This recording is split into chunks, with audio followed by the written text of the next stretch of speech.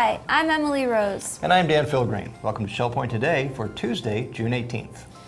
We're loading up with a special informational episode today that includes an all-new medical minute from Christy Skinner. Peripheral neuropathy is any disease of the nerves outside of the brain and spinal cord. Jason Smith is breaking down another lifestyle amenity you can only find here at Shell Point. Today, we're located in the heart of the Crystal, where really the magic happens. Plus, we're invited to a water day party over at the King's Crown. Then what goes up must come down as unlucky volunteers plummeted right into the cool water. But first, we're busting through the glass ceiling for a look back on this day in history. It was June 18th, 1983, when Dr. Sally Ride became the first American woman to travel into space. An astrophysicist from Stanford University, Ride served as a mission specialist aboard the Space Shuttle Challenger. During a 6-day mission, she would be responsible for operating the shuttle robot arm, which she was instrumental in designing. While women were originally screened by NASA for space missions in the early 60s, the program would restrict all astronaut qualifications to men only. It was in 1978 when NASA changed its policy, and from over 3,000 applicants selected Ride and Shannon Lucid as the first female astronaut trainees.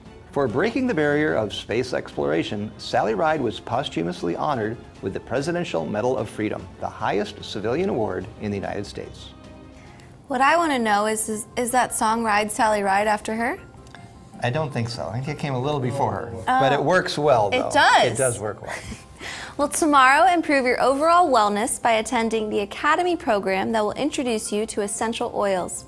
Join Debbie Topliff as she breaks down the centuries of history that follows essential oils. She will break down the chemistry and emotional connections that comes with oils that are distilled from plants. You'll also be able to sample essential oils and learn about the Bible references of some of the scents.